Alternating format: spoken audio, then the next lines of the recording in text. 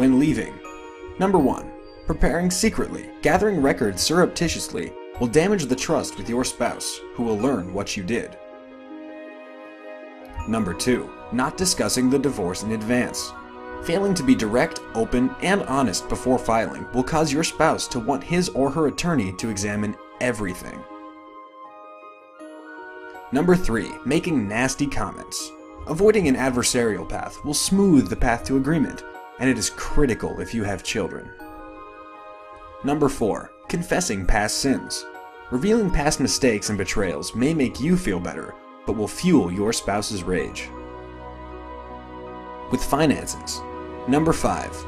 Mishandling bank accounts and credit cards. Taking advantage by withdrawing or charging inappropriately will bite you in subsequent negotiations. If you must withdraw, take half only.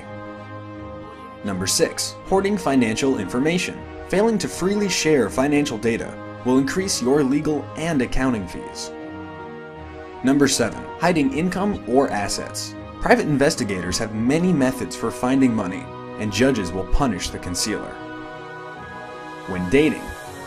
Number 8. Beginning a relationship early. Do not be surprised at the jealousy your spouse exhibits if you begin a new relationship before your divorce is finalized.